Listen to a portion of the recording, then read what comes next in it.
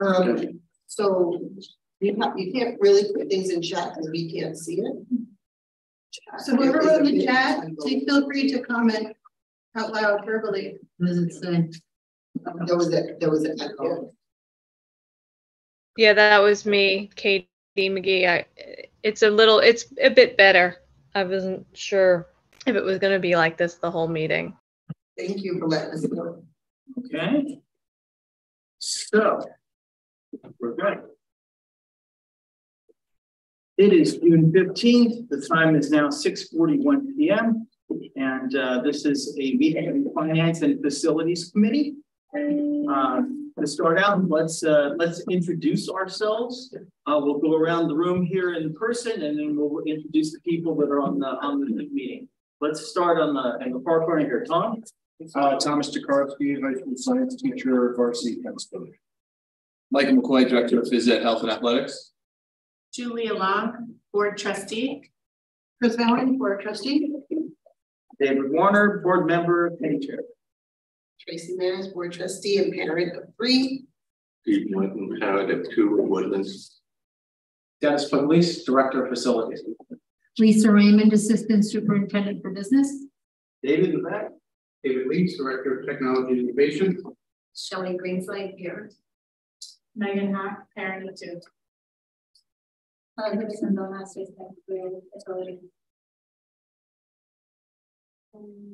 ahead, who are you? Child. What's your name? Huh? Chris. Okay. Good. Thank you, student. Student, right. Okay, we're going to start out. Jim Wadig was a member of BBS Architecture, who has passed away. He was a beloved husband and father, architect, Eagle Scout and troop leader, runner, rafter, kayaker, scuba diver, skier, skydiver, and Islander fan. I went to one of the wakes for him. I thought maybe 20 people would be there, and there were about 200, and 20 of them were in Boy Scout uniforms. So he touched a lot of lives. He was a wonderful guy. He's gone too soon. Usually funerals are either a life well lived, the person's done everything, or it's a gone too soon because they didn't get to do everything. And this one was kind of both. So he will be missed. Does anybody want to say anything about him before we have a moment of silence? I think Jim worked with BBS for 23 or 24 years. He was like family, and he was very serious, very good at his job. He was an amazing architect and designer. But it was interesting. Once it was after work, after it was 5 o'clock, he turned into like the class clown, and he was a lot of fun. He was, as you said, kind of an adrenaline junkie. So Jim would try almost anything, especially if you dared him. And he was really a lot of fun, really good guy. He battled with cancer for about 4 years. He had at first colon cancer. They were able to take care of it. And then about a year ago, it came back. And not only did it come back in his colon, it had spread. And it was a much more aggressive form of cancer. And Jim, I think, fought through it and willed himself. He worked right up until almost the very end because he wanted to. And he felt he would make himself crazy if he just sat at home and did nothing. And that's kind of guy he was. He actually answered emails a couple of times from the hospital, and we would say, "What are you doing, Jim?" And he'd say, "Well, I have a little bit of downtime, so I have my company laptop, so I figured I would respond." And just an amazing guy. We are going to miss him forever. He just was so great, such a great architect, and just a great friend. So I don't know what else to say about him. Everything was so well attended. There were so many people, both the afternoon and the evening sessions of the wake. And like you said, a lot of Boy Scouts. He was very active, a troop leader, Eagle Scout himself, just involved in so much. So leaves behind his wife and a 21-year-old son, Ryan. I'll tell you a fun story. We have a BBS softball team, and because Jim couldn't play this year because he wasn't feeling well, he sent his son Ryan to play with the team. So Ryan played with us this year. So we told Ryan, you know what, Ryan, we want you to keep playing with us. So we want to remember Jim and have a member of his family with us as well. So. Thank you. Anyone else? I'm sorry for your loss. I do want to say, so for people who are either new here or just coming recently, so Jim is, as you said, one of our architects, and so how you know Fred Sieber's face and you see him, we used to see Jim a lot as well. So that's, you know, why it's very important and it's that for us.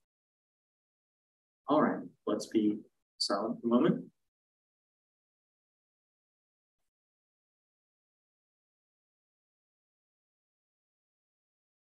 Thank you. Okay, so moving on, the next item on our agenda is the meeting minutes. So now either you gonna bring up the meeting minutes or I am. Let's see if I'm able to share screen. Okay, it's to share.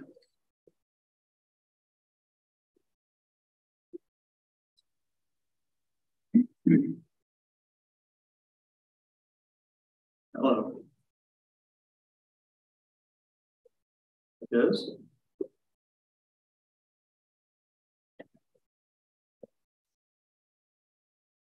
There we go.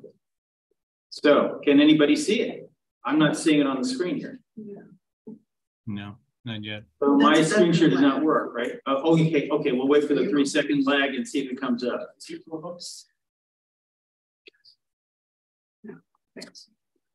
No, we've got nothing.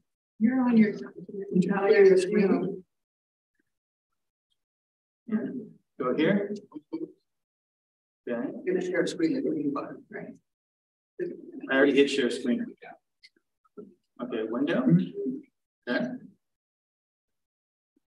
No. Which is this guy, right? Share. Did work? Let's see. We got something, but the question is what? Your screen sharing. Great, I have screen sharing, but I have no screen. For the document. Stop.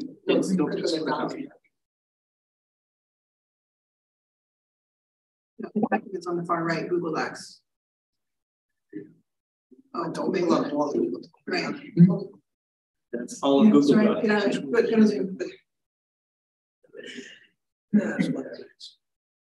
Let's try this one.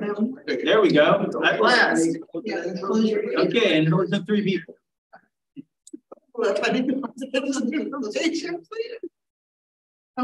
Yeah, but if I close the wrong one, I'm out. Okay.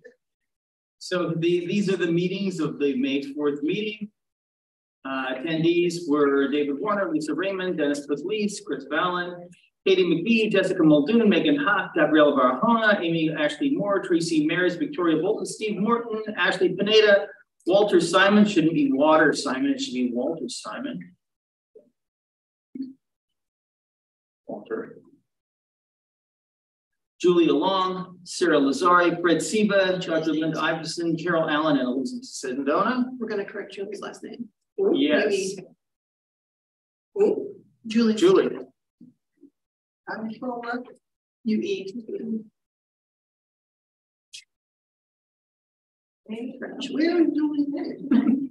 Right after Walter Simon. Gee, you know what you're doing? No, it's. I didn't do this. Okay. Okay. Then we adopted minutes, reviewed the 2022-23 budget documents because we're back before the budget vote. Provided a lot of information on the budget. Discussed the Woodlands Track upgrade project, which at the time we thought was going to be the 6-lane version, and we have since upgraded our expectations based on the bond, and you'll hear more about that tonight. Yes. We click the blue admit button. Can you see that? I cannot see the blue admit button. No. No, it is not on my screen. All right, so let him take care of it. Can you see the blue admit button? Good. Somebody put something in chat again. Do you? Okay. We discussed our energy performance contract status, and that's I think that's on schedule for tonight. We'll hear briefly about all of our projects. We discussed the Edgemont Corporation issue. And again, we'll hear more on that as things have progressed tonight. And then we reviewed the status of the phase 2 project at member request. We were trying to have a short meeting since we were only 2 weeks out from the previous meeting, but people said we've got to get on that, so we did. Does anybody see anything? I move that we approve the minutes as amended. So I'll second. All in favor? Aye. Those opposed? Minutes adopted. I'm like Katie McGee too. You have to elaborate. Oh, you can do it over there. Oh, yeah. That's great. Because I can't He's see doing it. a lot of things right now. Okay. Can't do it if I can't see it. Okay, so now let's see if we can get back to the agenda.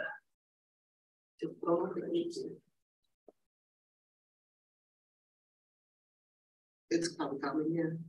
You're pro, Dave. Agenda, okay. Didn't open any new windows. Yeah. So now we go on to the pictorial review of projects recently completed or in progress. And that is Lisa Raymond and Dennis Pugliese. And can you bring that project up, or do I need to try and do that myself? You want to try and do that? Yeah, good share. Can you bring it up so we can advance through them like I can tell you?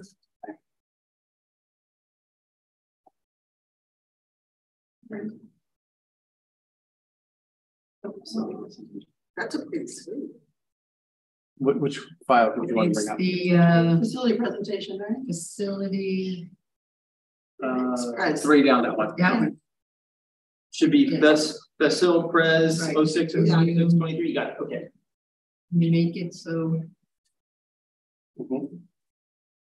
We should do like that.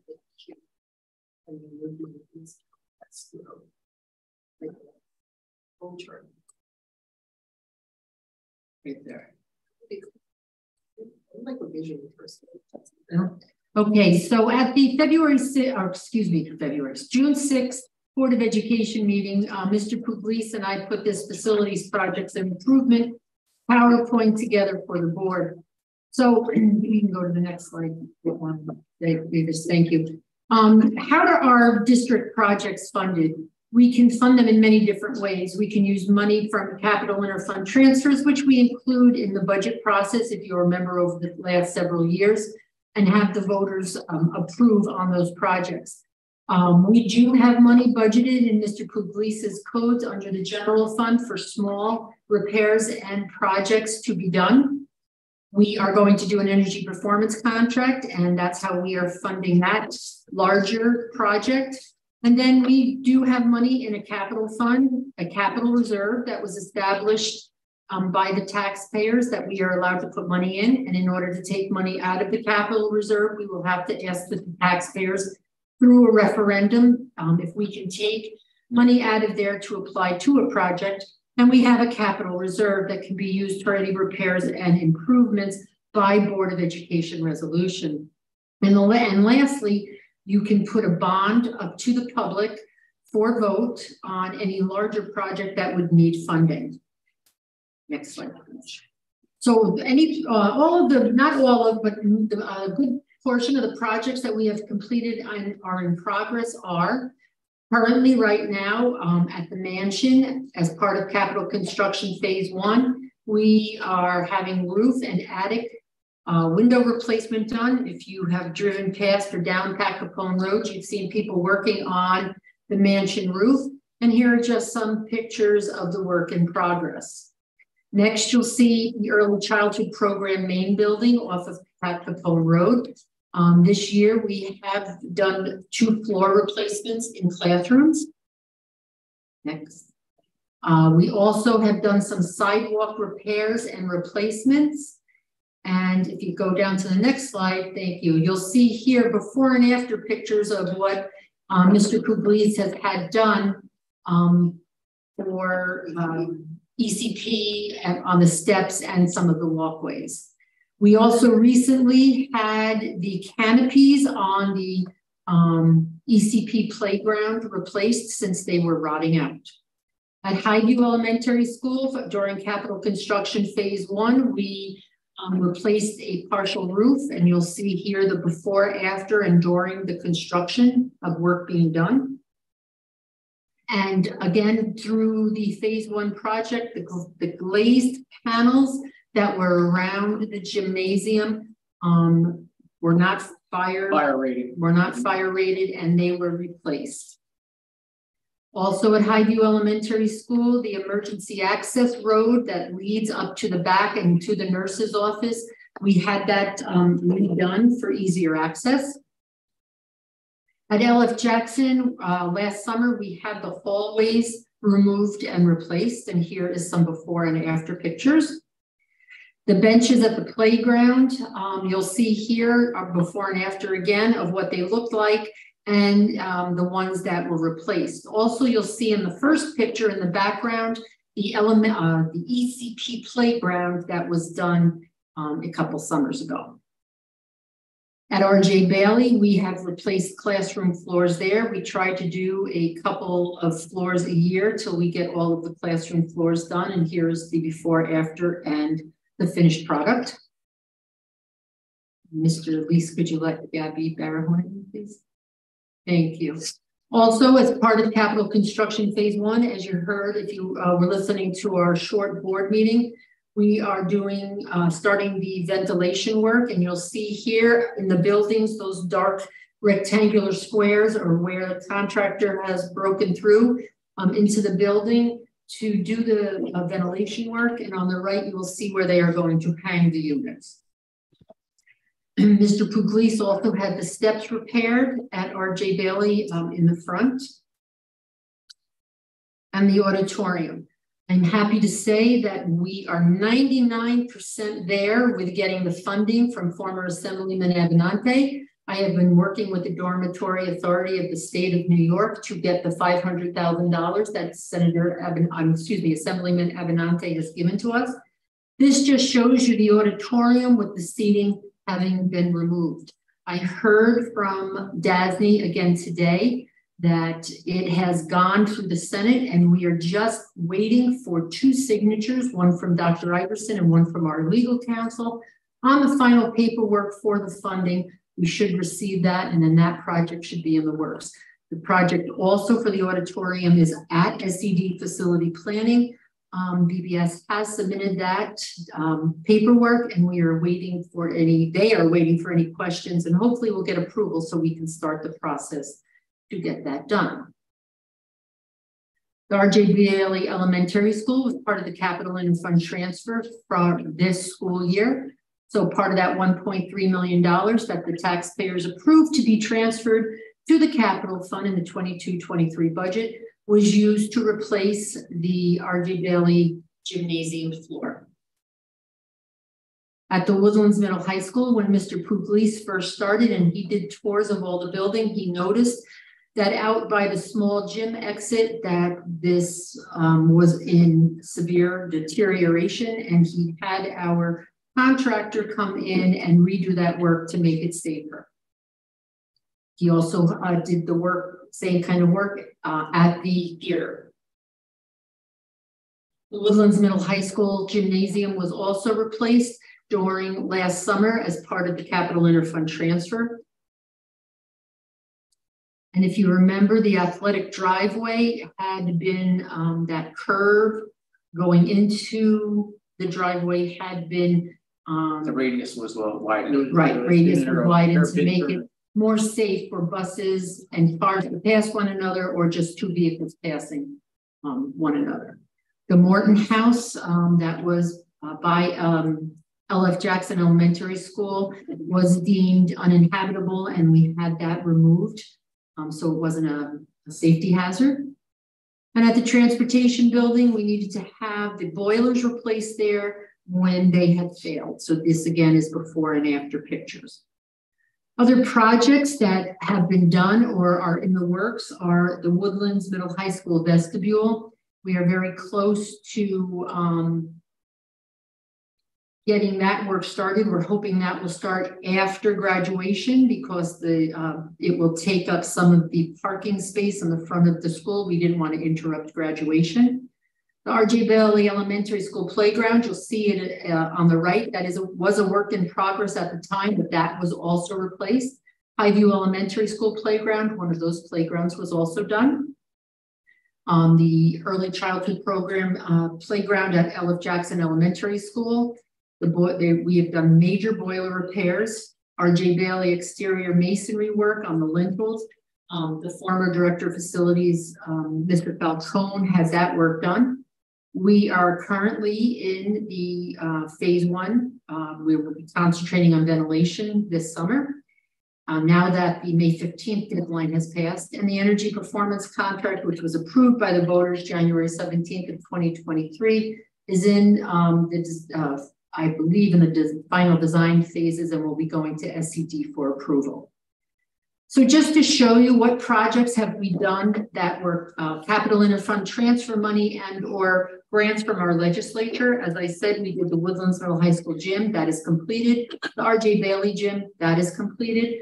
The Woodlands Middle High School fire hydrant work that will be done, that is still a work in progress. Capital interfund transfers for next school year will be the R.J. Bailey auditorium roof, since we are going to be putting a nice new auditorium in there. We don't want anything leaking on those new seatings and floors, so we will be replacing that auditorium roof. Highview 3rd grade window walls, those will be replaced, and we will do some bathroom repairs. For the DASNY grants, we got the $500,000 from the former Assemblyman Avenante, and then Senator Stuart Cousins matched the $500,000 grant, and we are using that for the partial, that will contribute to the Woodlands Middle High School track replacement. So the Board of Education had asked that we give them a couple proposals here. This first is, we would call this Capital Construction Phase 2. This includes the roof, the track, all of the roofs, track, Woodlands Middle High School, and the tennis courts. And you'll see here, and I apologize that it is small, but we will get this presentation onto our website if it's not already there, so you can see what the different funding levels were for each project, whether we had proposed to move some money out of the repair reserve to the capital reserve, which is allowed by Board of Education resolution. They can move money into the capital reserve. By doing this, it would help offset the cost of the project. So you'll see here that scenario 1 is just the total cost of the project, and if we bonded that entirely. Scenario 2 is if we applied $2 million from the capital reserve, and the third option is if we contributed $3.5 million to make the bond a lesser amount.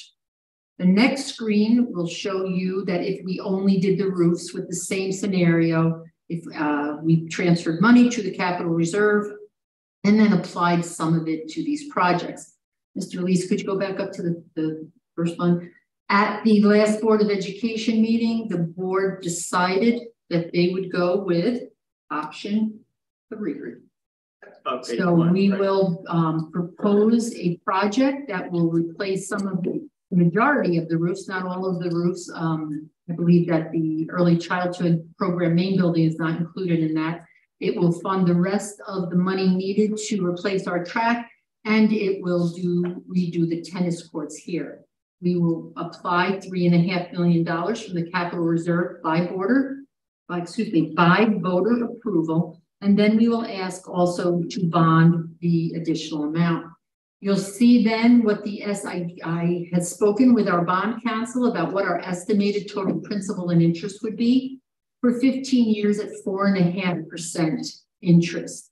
And then the last box shows what the approximate cost with that kind of bond would be to the taxpayers for the first year. Again, these are just estimates because, as we know, the interest rates will change, our assessment rates will change, and our equalization rates will change.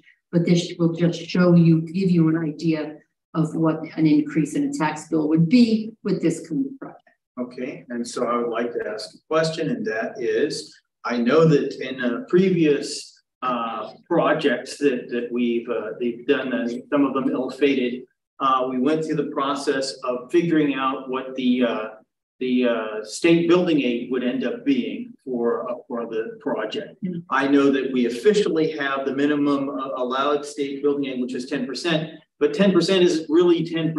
It's they have different rates for different kinds of square footage of different floor spaces. So a classroom gets more aid than a hallway, that sort of thing. Right. And you end up with about half of what you thought you had, and the last person to work on something like this quoted getting about a 5.03% effective rate out of the 10%.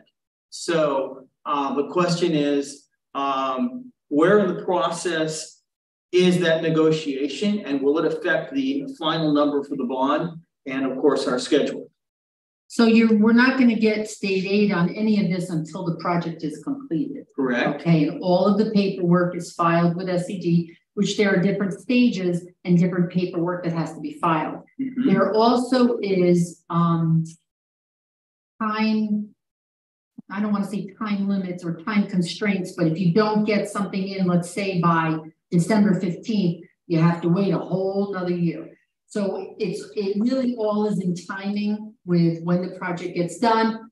And as soon as that is done and paperwork is done, and Amy and I then can get the paperwork into SED, with BBS's help, and meet these deadlines, then the aid will be about 18 months. After. Yes, from the time that we apply for it to the time right. we get it. As far as what percentage of the 10% that we would get, I would have to work with Mr. Seba and Mr. Messina to find out if they could help us to find out what percentages a tennis court would get, a track would get, and a roof would get. And do we need to know this number before we go to bond?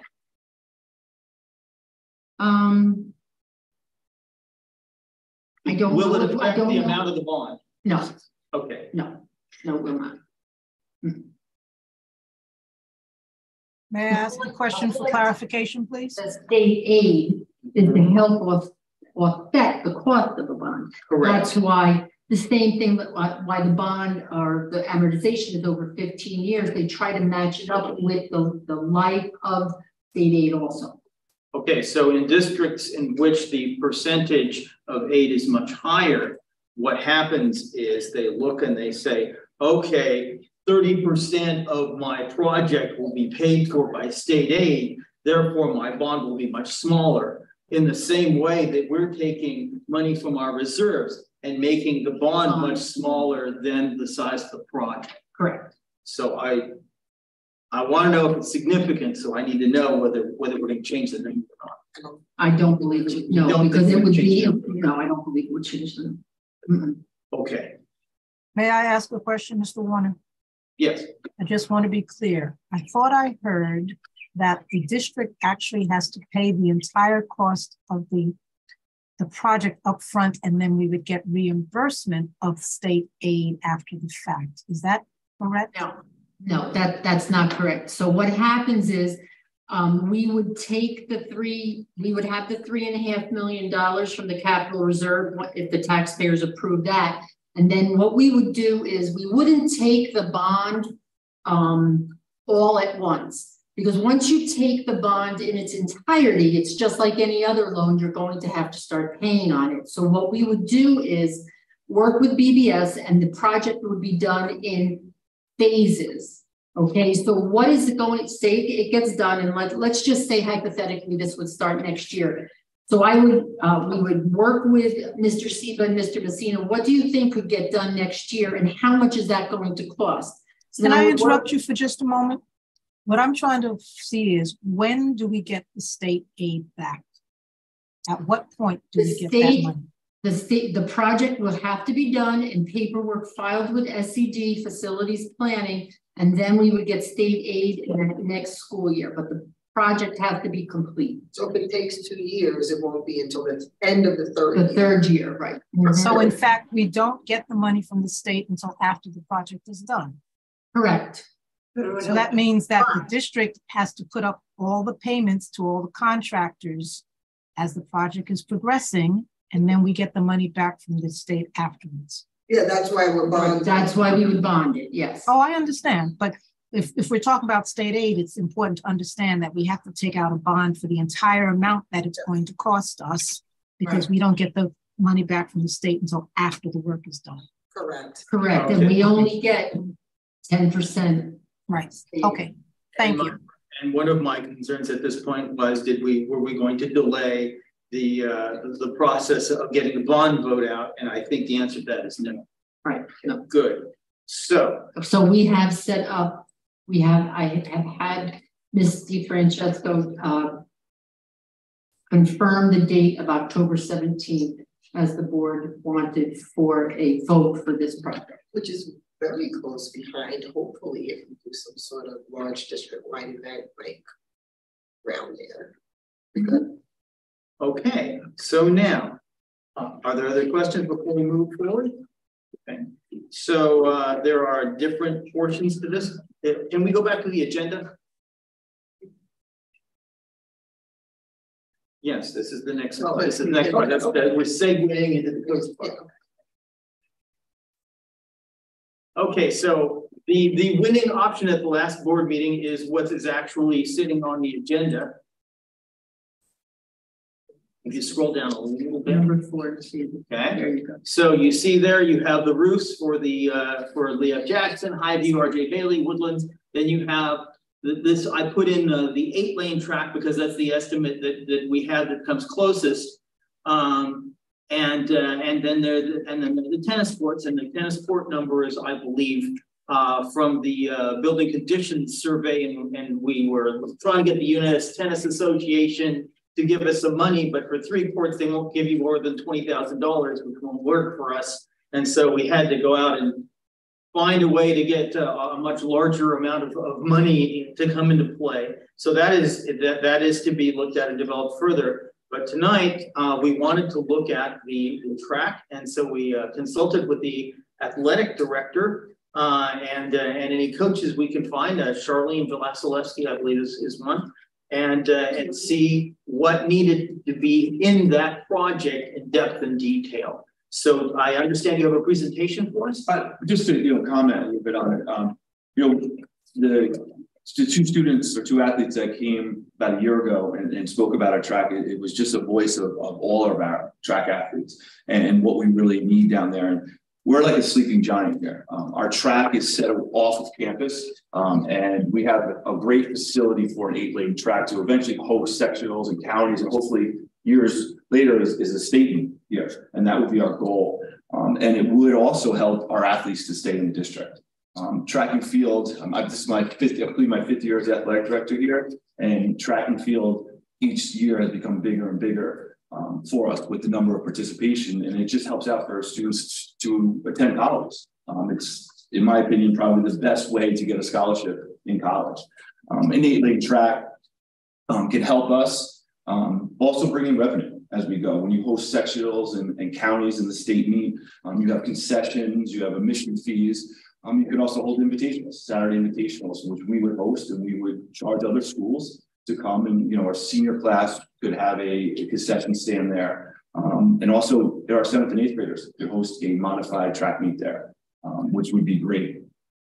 We have a fabulous cross country course, which now will aid with us with a track also. And we're just hoping as an athletic director, as Ms. Vasilevsky here is representing our track program, to have something that we can be proud of here.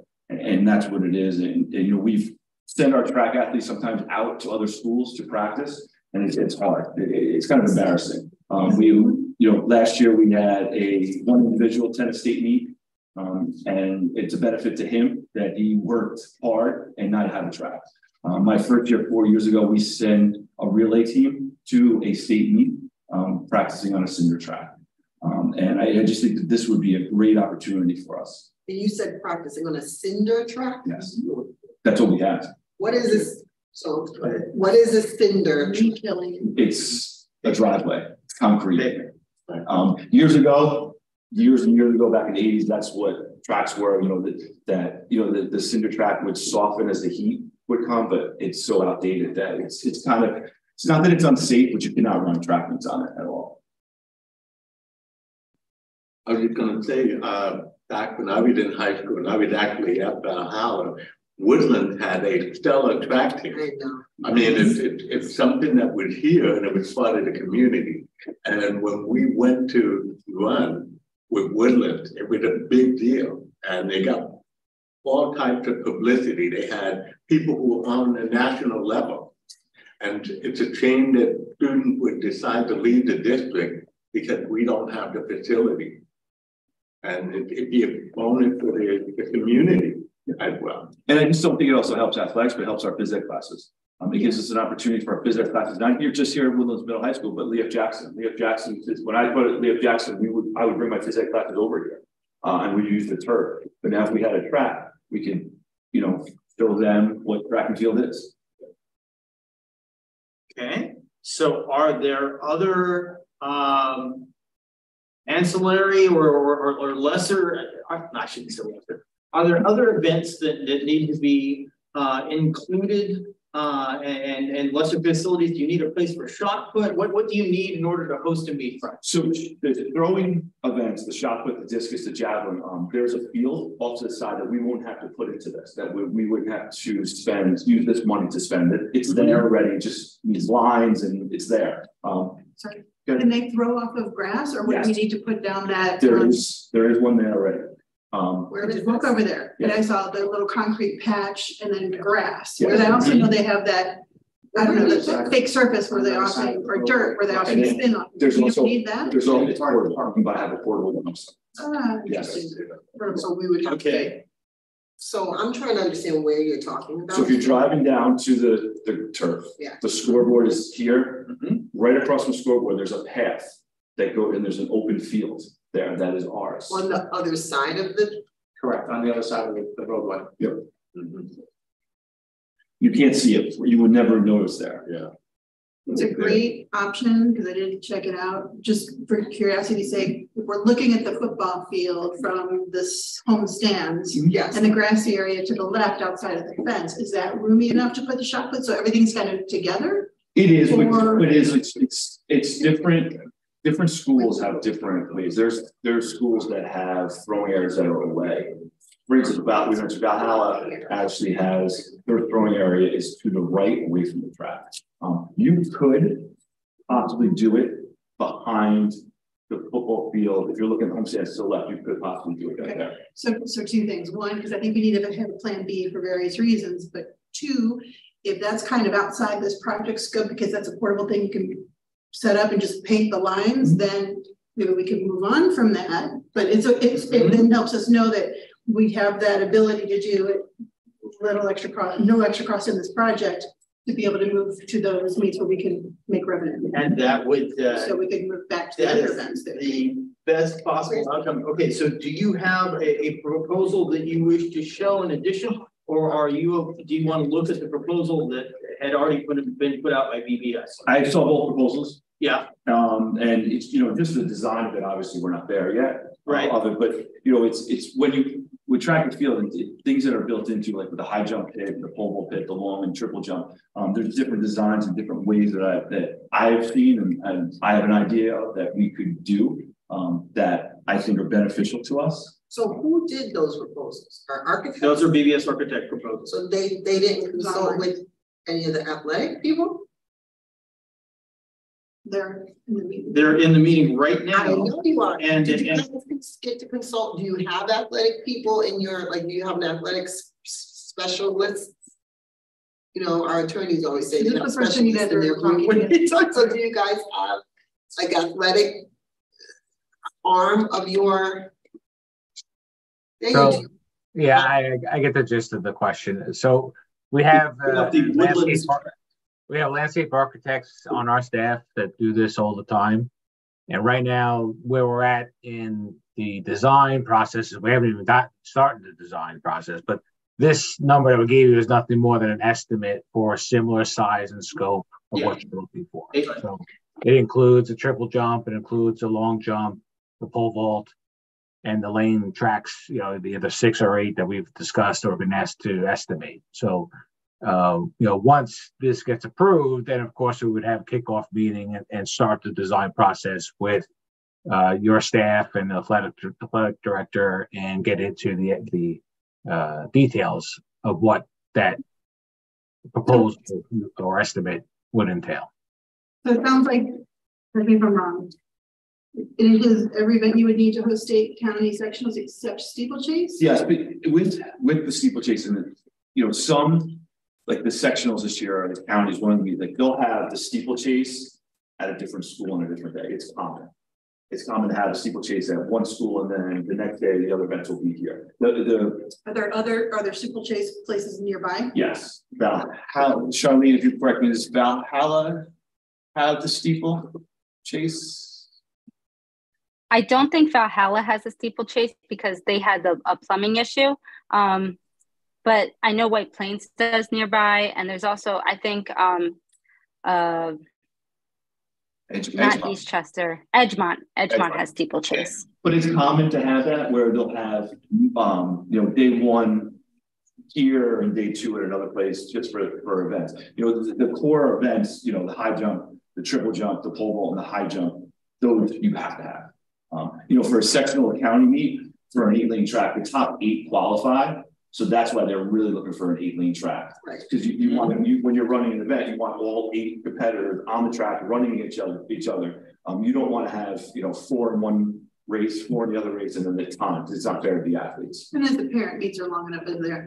Correct. That's one of the other right. You get split it up into multiple heats.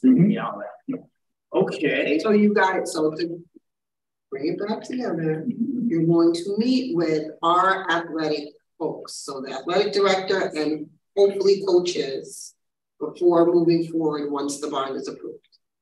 Correct. Okay, thank you.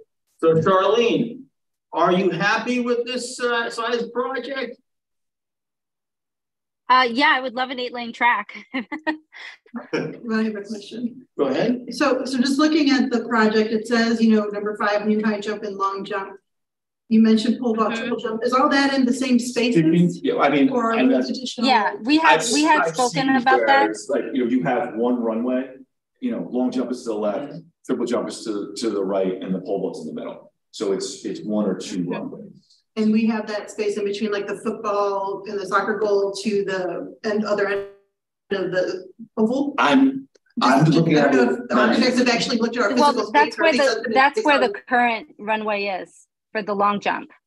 Right, but just there's space for that long way to do both events. I believe so. That half moon behind. Right. That's where. Okay, so going back to the architects, these estimates, are they based on our track? Like, did you look at our physical space to make sure it's got room for? Okay. Yep. Our track currently has how many lanes? 6. So is the space the way it is now still able to do it? They added 2 more lanes. Yes, we looked at it.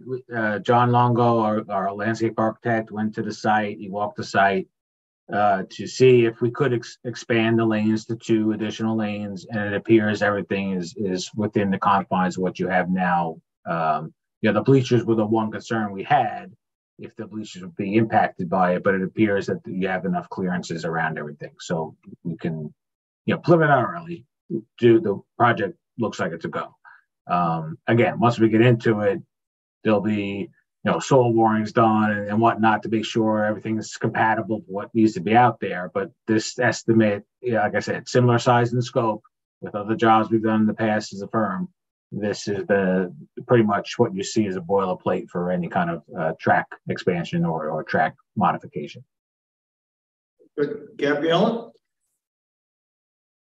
Hi, good evening, everyone. I just have, 2 questions. First question is, David, you mentioned there's a meeting happening, now about what the input as to what items are going to be included as part of the track work. Correct. And we also have a tennis coach chair if we want to talk about that a little bit, because we're operating off of what's in the building conditions survey. Go ahead. Okay. So the question is this: based on those two conversations that are happening with both, let's tennis would be the same question. Will that information be available before, I guess, moving forward with the amount that the district is looking to set up for the bond? It's looking for a conceptual design. Okay, go ahead. I was going to say it's kind of putting the cart before the horse. Typically, we get into the details of it until after the funding has been procured. Okay. So then I guess if it was covered already and I missed it, I apologize. My second question is, has there ever been a situation where, I understand now it's an estimate and it's a placeholder. Has there ever been a situation where the work that comes in costs less? And if so, what happens with the difference given that it's already earmarked for a specific project? Lisa, you want to take that one or you want me to answer? No, you can, go ahead. Okay. So typically when a project's under budget, the money goes back to the district and they can either give it back to the bond payers or roll it into other projects with the approval of the public. So that's my understanding. We would probably by board resolution have to. You'd have to buy board resolution, right? So technically, if there is any money that's left over, it goes to offset the bond payment traditionally. Oh, okay. Got it. Thank you. Or we could do it. Go ahead. The scoreboard for it. We're going to have a new track and have meets there. I would hope we could actually have a working scoreboard because our scoreboard is a little inconsistent. Well, we still have electricity issues with that. We do have electricity issues there and all of that. Well, we may not have to wait on that. We may be able to do things in the way we're doing end of year funding. Maybe that it's small enough. It depends on the price tag. All right. Katie McGee. Katie McGee. Hi. Yeah, somebody had asked me this week, has there been any talk about including lights at the field in this project or no? That's not part of it.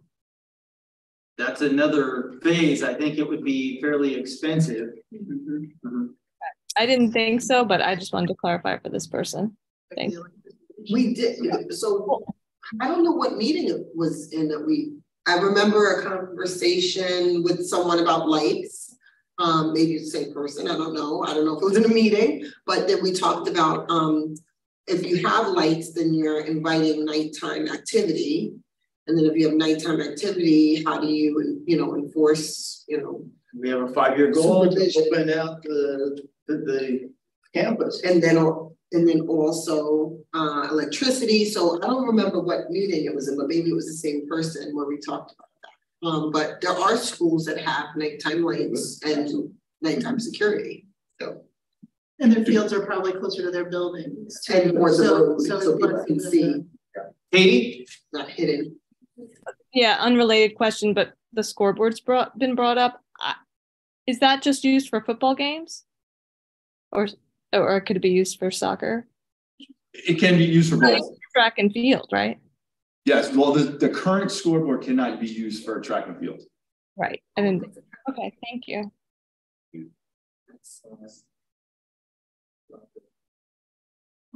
Okay. Football, soccer, and well, It's all true. That is a future. It's all true. Okay, so this is going much more smoothly than I had anticipated. So just on the tennis court side, Mr. Tokarski, do you have a vision of what you think should be happening with the tennis courts? Yes. Okay, go ahead. Well, ideally, I would love 6, but we can't get 6. I can see. I made a plan. I showed Mr. McCoy. If we turn the courts, we could actually get 4. And 4 would be much more advantageous, especially with the girls varsity, because it gets darker later in the season. And when you play on 3 courts, we play at Irvington. Irvington has 3 courts, and you get nighttime issues. So if we play home, we don't have a problem because we play at Anthony Veterans. We have 5 courts that we secure, so it's a little bit easier because we're a small school for the 5 courts. And we pay for those courts that we reserve at Anthony? No, we don't. We're actually part of. We pay for transportation. So we used to practice dating myself, but we used to practice there every day, busing, and then, you know, gas prices went up, so they stopped that. So we started practicing at home, which I like because the kids are here. I can use the ball machine. And so I like that. I like that because the kids are practicing and they're watching the girls' softball game. So there's that sense of just being home. But definitely, if we rotate the courts and do 2 and 2, it would be great. This 4 would be practice. The other thing is, there's always been a sign on the tennis courts that they're community use. Now, my students, a former coach that used to work here would allow any of my varsity players to go to Greenburgh and play, but you have to pay. So they have to get a family tennis pass to pay to play over there during the summer. So if we had courts here, they wouldn't have to do that. Plus, the community can, there's been a sign up there that says the community is after school. So I would love that. And if we paid pickleball courts, we're bringing people in after school that really, you know, it just highlights our school. And so I would love a little electricity to there. And it would be perfect because if we could pull electricity to the front corner, then even baseball can pull. Because right now I use a 100-foot extension cord to get from the school so I can use the ball machine. But yeah, a little shed, simple tree removal, and tree removal is never simple, but 4 courts, pickleball, paint, it would be great. Because even communities, I know Theodore Young only has 2. So I've had kids years ago, they would teach tennis over at the community center over the summer. So this is something, it would be good for camp. Camp is here. So it just adds to it.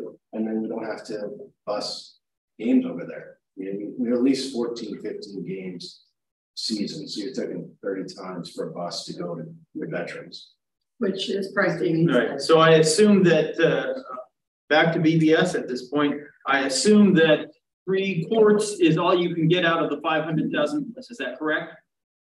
That's pretty close. Yep. Sorry, 3 courts? 3 courts. 3 courts. Mr. Lisa, you had a question? I did. So I'm just thinking, if you're going to dig for conduit and run electric, right? Maybe think about running fiber also, which would allow us cameras, both for 3D and for security. Running fiber optics out there, and then we can build a network rack in the press box, and then support networking out there. Would all be outside the scope of the project, just currently ready, right? Correct, unless people are coming back and say, yes, this is very inexpensive. But you can say, okay, here's what the bond is. The bond gets you the 3 good working courts, and then we do some additional things at ends of school years with whatever funding we've got left over and creep toward elegance. And maybe by the time the EPC moves along, we have the carports that are gathering electricity, we can somehow. Well, that's a whole different ball, right? That's a whole different. Yes. So, however, the 500,000 for the tennis courts is estimated to be 500,000 for the tennis courts. There was conversation about a potential grant. Would that grant cover? The U.S. Tennis the grant was $20,000 for 3 courts and $35,000 if you got 4. Yeah, at maximum. That's their maximum. No, they don't bid, right? So it's like I've got my tennis court and it's not quite in tip-top shape. So here's my grant and we'll clean it up for you. That's what those do. It's not, I'm going to build a tennis court with that. We're still especially because it's where a school. 35K might put the electrical in there, and that's true. That's true. We can. And the 4 courts, you're saying. If you just change rotation. So we have enough space because it's 120 feet wide per court. We have 3 courts. So if we just rotated 2 of them and just went length to length 2 and then built into the extra parking lot or that flat area outside the court, I have 1, 2, 3, 4. I only need a fence in the middle. I don't need a fence between the two side-by-side courts, but you know, just run a perimeter fence and then one in the middle. Gates on this side, school sides for security. I don't need gates out there.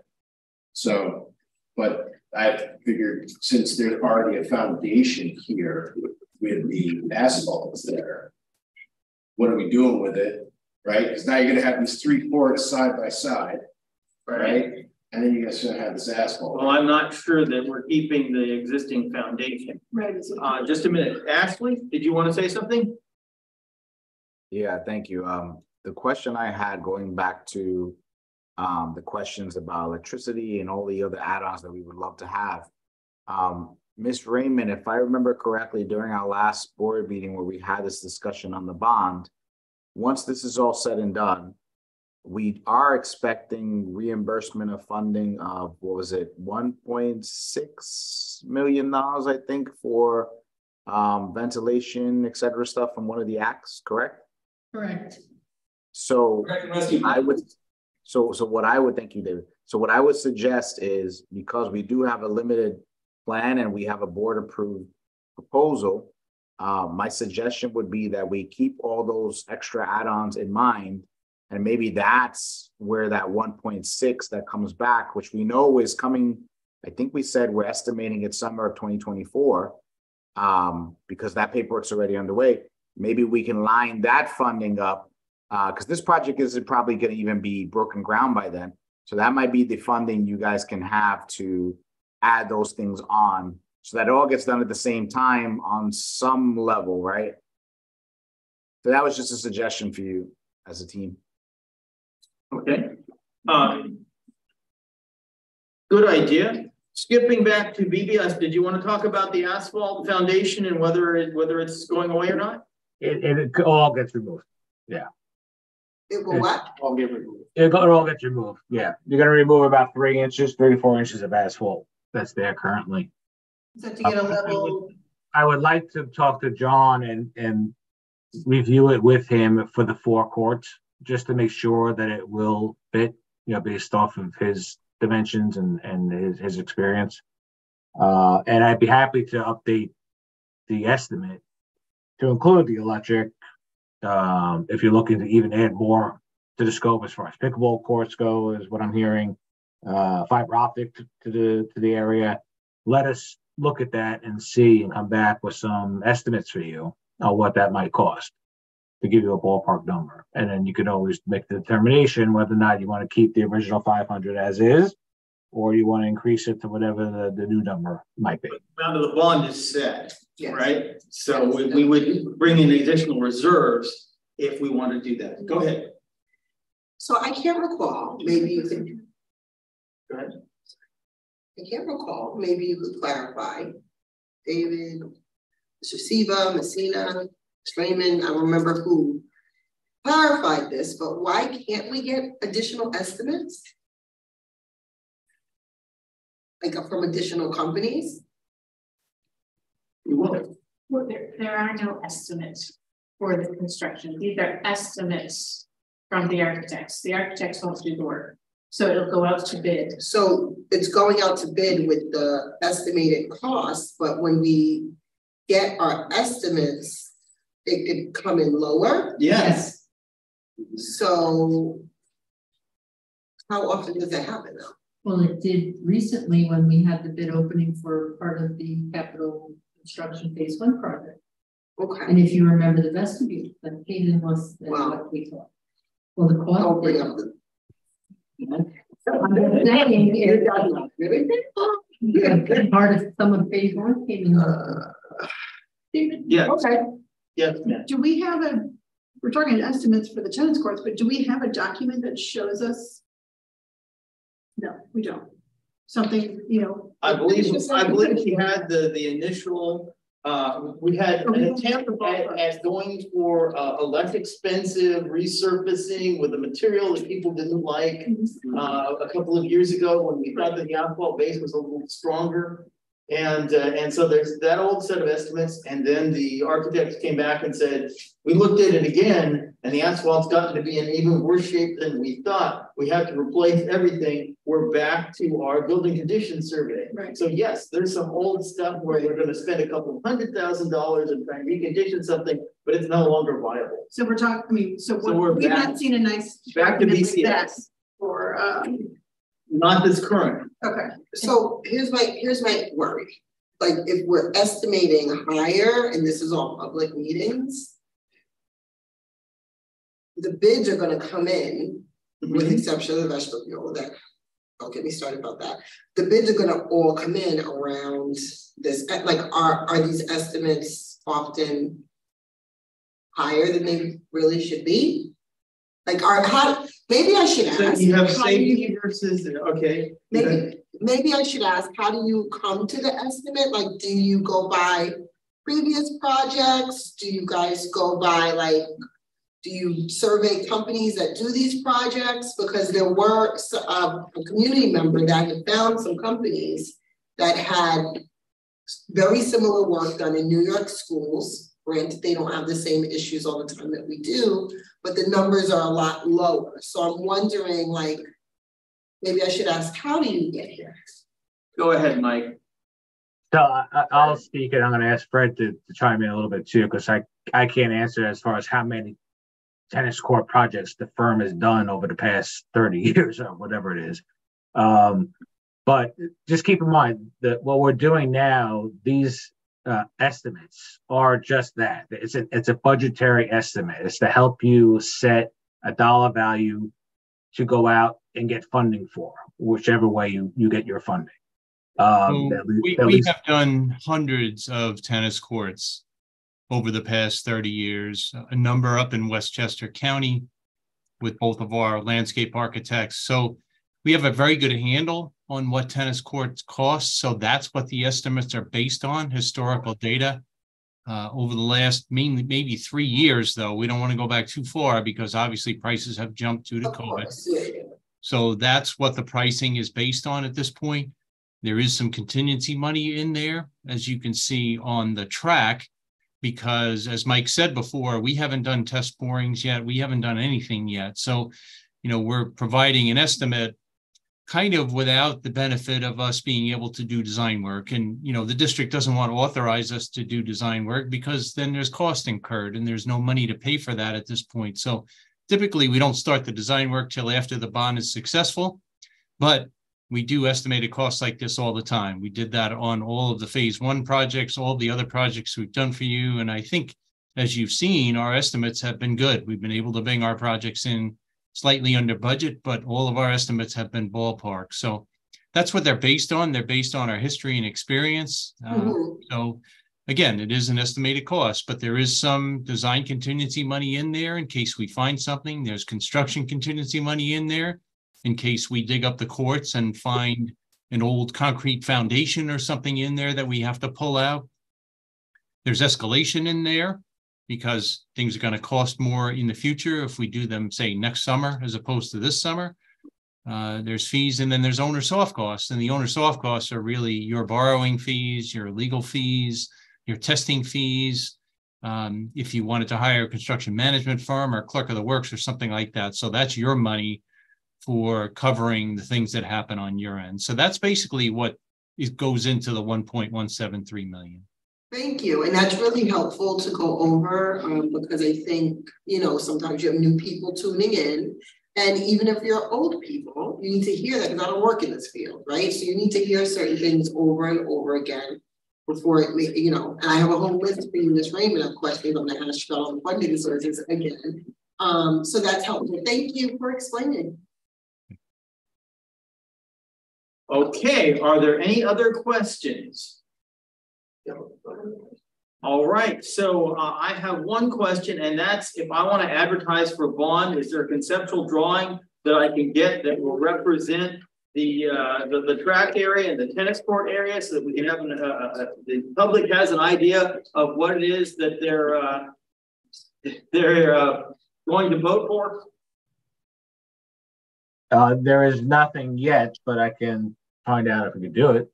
Absolutely. So You mean you want drawings of the roofs?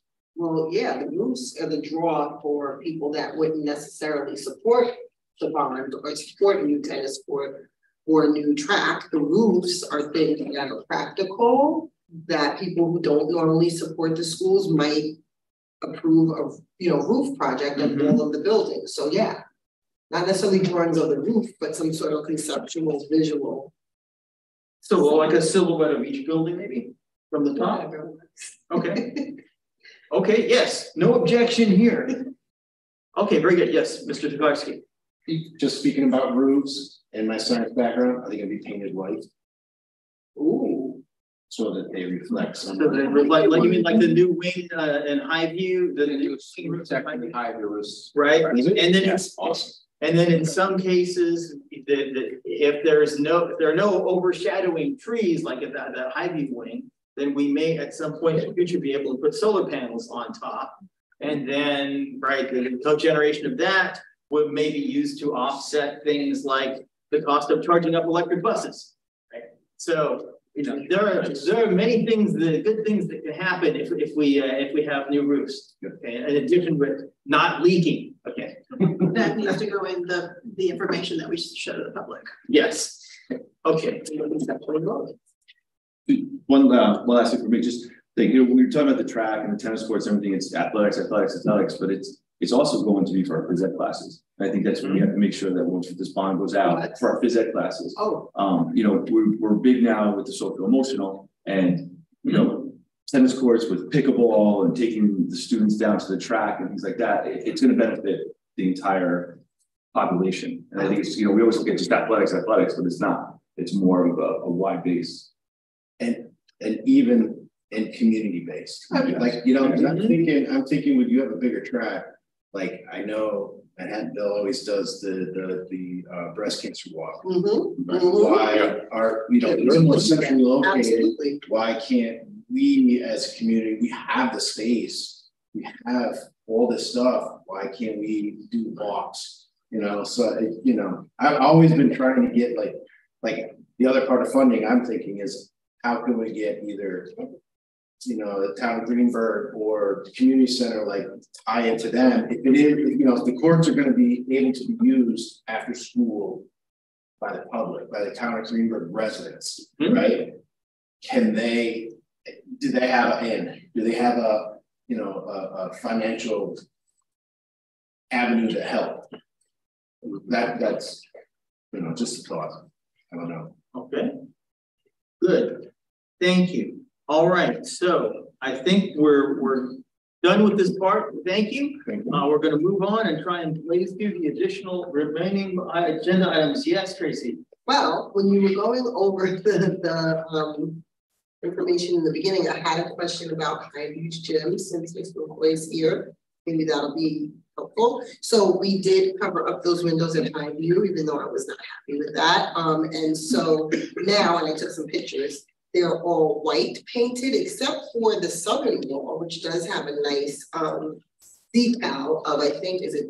They're athletes. They're athletes, yes. Right. I don't know if it's football or baseball, but they're all different. There's basketball players, there's hockey players. So can we get that on the other wall too, or is something else going to go there? We're already doing it. See, I'm glad I asked. Thank you. We'll have them done they'll be up by September. Wonderful.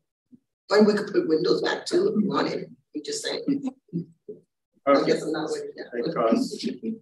Yeah. Okay, so can you bring up the agenda? Thank you. Thank you, Charlie. You're welcome to stay if you want. Yeah. Keep going. Oh, right there. All right, so we should be on item 5, 5-year facilities plan. So as you know, the plan is required for NYSED and board policy 5630. Can I just add that came in this week? We got the secret approval on the fire hydrants.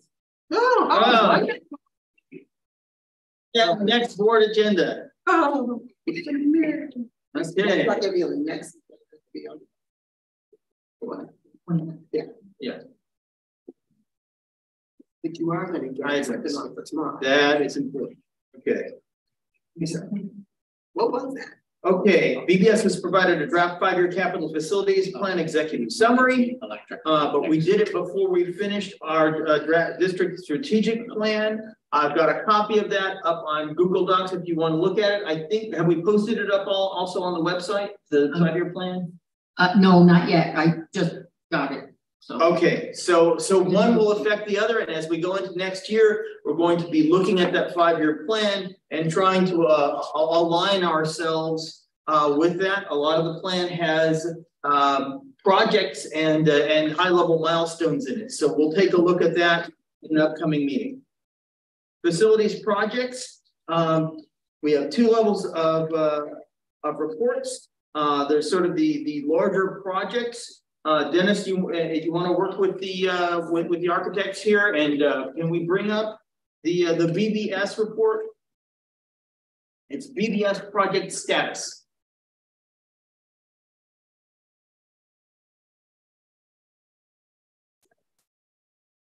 Here we go. Okay, is this, you want Messina to do it, or you want to go?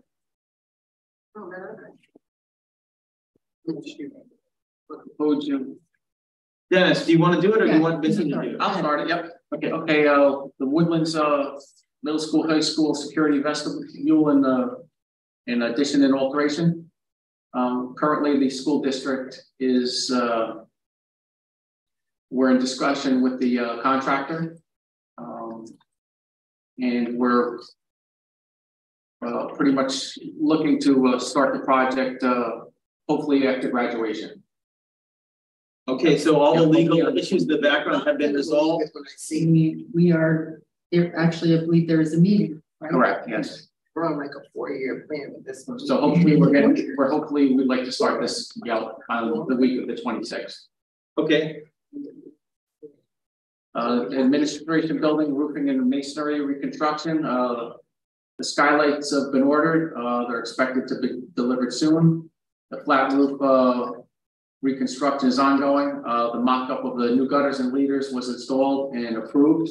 If you've been by the mansion, it really looks sharp now. Yes. So when you're talking about skylights, that what I'm thinking skylights, like if I'm in the building. Yes, if you're in the building, there's a light that's the size of almost half of the size of this room. It's a substantial opening. Has the I don't know the official building term, but the layout of the building been discussed, or is it's the same layout? There was an existing skylight that's being replaced. Okay, thank you. Yes, and they're just measuring, double checking, fabricating before they bring it out. They want to make sure everything's perfect before they deliver it. Moving on, Highview Elementary Phase 1 capital. A lot of the work is scheduled to begin after hours at Highview, Jackson, starting after school is out. Highview Elementary does have the camps, so that's going to be a little bit trickier, but there is the scope of the project there is more limited to the mechanical rooms where like Bailey is throughout the whole building. So the Bailey Elementary School is that started several weeks ago. That's in full force. Most of the exterior demolition for the diffusers on the side of the building that they cut into the brickwork over the last week and a half. Trustee Warner, you had asked me, and Mike and Fred, I didn't get a chance to ask you guys if the MERV 13 filters will fit with the new intake units. The new unit ventilators in the downstairs at Bailey. Yes, all of the new unit vents were specified with MERV 13 filtration. Great, thank you. Good. That we had this whole forest fire problem, right? And the thinking is that the forest fires didn't go away. The wind's just blowing in a different direction. So it could happen again. So we may want to have that in order. It's nice to have the good filtration, like the filtration we have in a lot of our buildings is better than your typical home would have. Especially we have the air purifiers in the classroom spaces also in addition to that. With the carbon and low filtration for pollutants in the air. So that's typically much better than most people would have in their homes. Let's see, Bailey, we had our priority was to getting the basement level completed prior to the start of the campers coming in. We're on track. A lot of the units are being hung now, but the asbestos abatement is part of that project that we're running into a little difficulty here. It looks like the units are going to be up, that the abatement, hopefully we can do that. If not, we might have to work around the campers as we would do our students throughout the year on the weekends. Okay. Let's see. Balance of work will continue over the summer over there. The Woodlands Middle School, High School. A lot of the work scheduled to be started the week of the last week of school. And same thing with the early childhood program over the last couple of nights. Some of the workers have been scoping out the mechanical areas at this building here at Woodlands High School. Actually, tonight they're working at the early childhood building, cutting in some diffusers for the ventilation there on the outside of the building, not all the way through, but the exterior part of the grading to improve the insulation there. They're starting that work over the last couple of nights now. Good. Woodlands Middle School, High School courts, the letter of intent was submitted and confirmation of funding and the final scope of work is finalized. The design is on hold. We're kind of mulling over the whole process right here now. Woodlands High School, Middle School track, the letter of intent was submitted after confirmation of funding and final scope of work is realized. 6 lane versus 8 lane. The schematic designs on hold. That's what we're mulling over now. That's where we are in the process. Highview Elementary partial window replacement. Construction documents are 90% complete. Balance of the design on hold. Preliminary budget of $450,000. Funding information and Board of Ed resolution of same needs to be provided with SED for submission. The SHEEPAs and the SECRAs we're working on. I believe we have the SECRAs for that, and the SHEEPA, I don't believe we're waiting for that to come back, I believe. So now let me understand, this is one of those projects where we're using end of year fund balance to take care of it. Is that correct? No.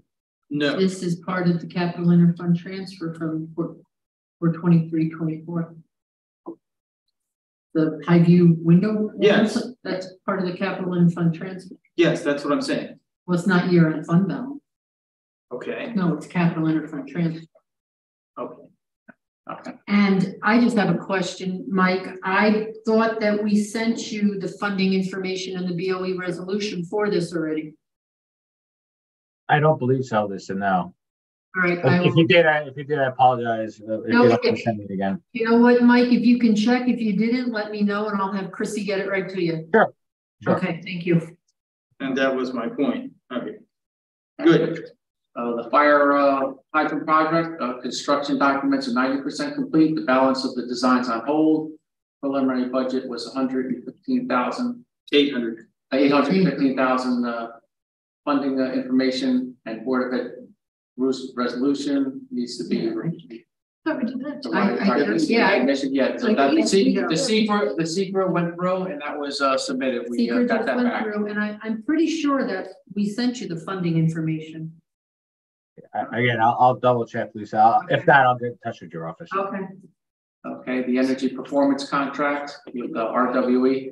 Oh, can I speak about that? There you go. So Mike, Dennis, and I had a meeting with Kalyana this week, I think, or maybe the end of last week, I think. And it was all about the funding, the rebates. So Kalyana has applied for the NYSERDA rebate and it was received. That, if you remember how we needed you to get through that work. But the remaining funding now is called, that goes through the Internal Revenue Service. And there was a bill that was passed in November of 2022 for investment tax credits. And it's called the direct pay option for the investment tax credit for energy property. District will receive this payment directly from the federal government for up to 30% of the total investment made for PV and energy storage that is being installed at the Woodlands Middle High School. Because we're a nonprofit tax exempt entity, that's why we will receive the direct pay, because we don't pay taxes it could go to offset your taxes. We don't pay taxes, so we'll get the direct pay. The district will, Amy and I will file for this with our external auditors to help us, okay? After the project is complete and permission to operate is obtained from Con Edison. Taxable entities always received this credit in the past. This new IRS regulation passed November of 2022 now allows tax exempt organizations to get this credit. So how much is it? Well, 30% would be about $2.6 million. Do they have a max? Up to 30%, is there a max? Well, our max would be, it's $2,585,500. There's not a dollar. No, 30% of the project. Okay. So RWE or Kalyana said that the district will receive most, if not all of this amount is credited to direct pay. So once it is done, Amy and I will work with Melissa from O'Connor Davies to file that so we can get that credit. And we'll then put that against the project, like we had always decided we were going to do. So even though we would have to take the funding for it, once we got this money, we just dumped it right back on. So I'm sorry, Dennis. Oh, that's good. Very good. Okay, the R.J. Bailey partial roof replacement. The letter of intent was submitted to SED this week. The SECRA and the SHPO are required, and we do have the SECRA for the Bailey partial roof. The SHPO we have for the auditorium, and I'm not sure if one is required for the roofing SHPO. Right. We have that back yet. Mike, didn't you say that we didn't need SHPO for roofs? We typically don't, but because you have a pitched shingle roof, you do. Oh, okay. Yeah, I believe I'm waiting on that part of yeah, we have the SHPO for the auditorium and the SECRA for the auditorium and the partial roof right now. Got it. Yeah. When the time comes to do the other flat roofs, Lisa, you won't need it there. Okay, got it. May the partial roof for clarity, maybe we say not the auditorium, because when we say partial roof, I think I'm confusing. The auditorium is one project and partial roof is what's left after the auditorium. Is that correct? We have the money for the auditorium, right? Yeah. And because of that, if you remember, they want us to do DASNY wanted us not to repair the roof. They felt they wouldn't pay for a repair. That's why we included the replacement of that section of, and then some of the roof. It's not that one section that encompasses the auditorium and the small section the whole way around. We call it partial because it's not the whole roof. Just like the other roof high goes in the other partial with one section, like about a third of the roof. Oh, so this is the phase one auditorium. No, it's not. This is the capital interfund transfer for 23-24. Can we call it something more? The partial roof is maybe. How about we just call it the RJ Bailey Auditorium roof? There we go. Okay. Yes, that would work. Go ahead. Sorry, going back to the EPC. We had to table an item a couple times because we were waiting on the full scope, et cetera, et cetera. Where are we on that? Is that still good question? Nope, we've spoken to John Kane also and Kalyana, and John Kane, I responded back to him. They're sending us the final contract. Because it's nowish or he said by June 23rd. Yeah, by towards the end of June, I believe the 23rd is what I saw. I'm pretty sure it said 23rd in our email. So I'll put that out of my mind until just keep it in your memory, thanks. Well, no, I wanted to take it out. Nothing good has happened. Become concerned. Oh, and then we also had the design's been submitted, and we're coordinating the roof for the samples to find out what's in the roof. That has to we have to get EnviroScience involved in our roof. They drill into the roof, they find out what's in there, they test it in several spots to find out what's under there, if there's any abatement required or how to proceed. And SED submission is targeted for the end of July of 2023. So if abatement is needed and we don't have it submitted till July 23, that work might not get done till If we don't do. Well, high use was done in the fall. Yeah, typically, you know, if there's something going on in the roof, like the mansion roof had. Remember the flood? Yeah, no, That happened in the school year. Yeah, the abatement part is, typically it's outside work, there's different regulations. Okay, so are there any questions on this? Thank you for your report, Mike. You're very welcome. And, thank you. We will now proceed to the I believe it's the lesser project. Just a minute. Can I ask a question? Yeah. I am gonna have to leave, but I'm curious. I'm not sure where it fits in the funding for that, because you mentioned the electric buses before. Is that something that's going to be So I have been, Fred and I have been emailing back and forth this week, just within the last day or two. And he and I are going to set up a time to meet next week to discuss that, that electric bus proposal thing that's been sitting there for a while. Right, but what I think is going to be a little quirky for us is we don't own our buses, right? Royal does. So, but we own the property. We put the electric in, just like they pay for fuel. They're going to have to pay for the electricity. But I was going to work with Fred to see if we qualify for it. Good. Okay, thank you. And in the same topic, different specialty. With the new buses that we got, we didn't have cameras on them. You're talking about the stop sign alarms? No, the cameras inside of the buses to see what I thought we did have cameras on all the new buses. No, so there were some buses that didn't get cameras, I guess, yet. Maybe that's in progress. So if you could just update the board on that, would be helpful. Sure. Do you want to tell everybody about the stop arms, David? Camera, no. Installation.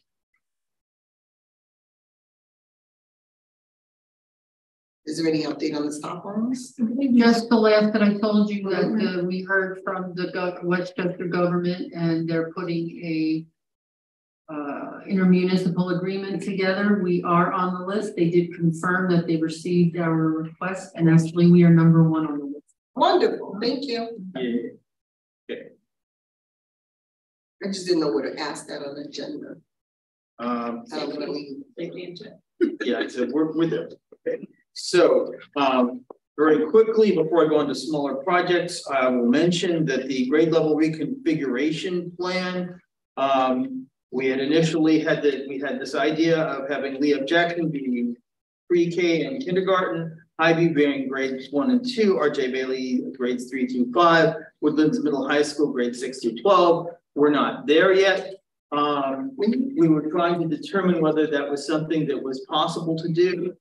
We did some research to find out whether the old CS Arch numbers would help us. I guess we've got partial information, but not enough. Right. So now we've been working on getting. I've asked Dennis, his head custodians, measure every room, and we're going to map that out.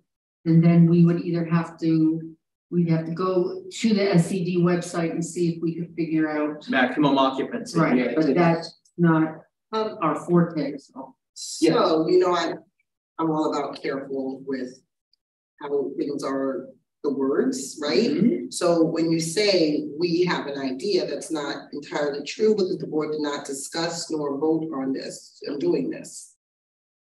The board has not voted to go forward with it. The administration has proposed it, and we don't have enough knowledge of to see if it's feasible. But so the board can decide whether we should do it. You do need to have that. You need to have that clarity, though, when you say this, because then some of us get questions or feedback or calls and asking. So it needs to be clear that this has not been thoroughly discussed yet.